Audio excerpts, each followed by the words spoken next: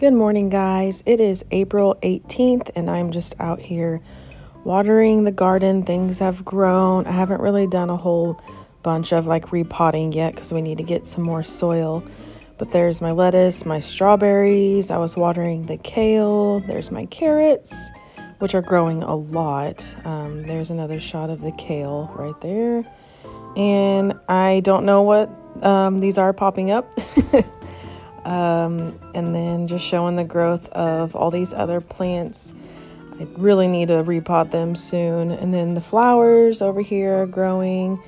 And then look at those onions. And there's like 2 kale plants to the left that are doing good for considering the dirt they're in. If you guys have any secret organic ways on getting rid of these, please let me know because they are invading everything.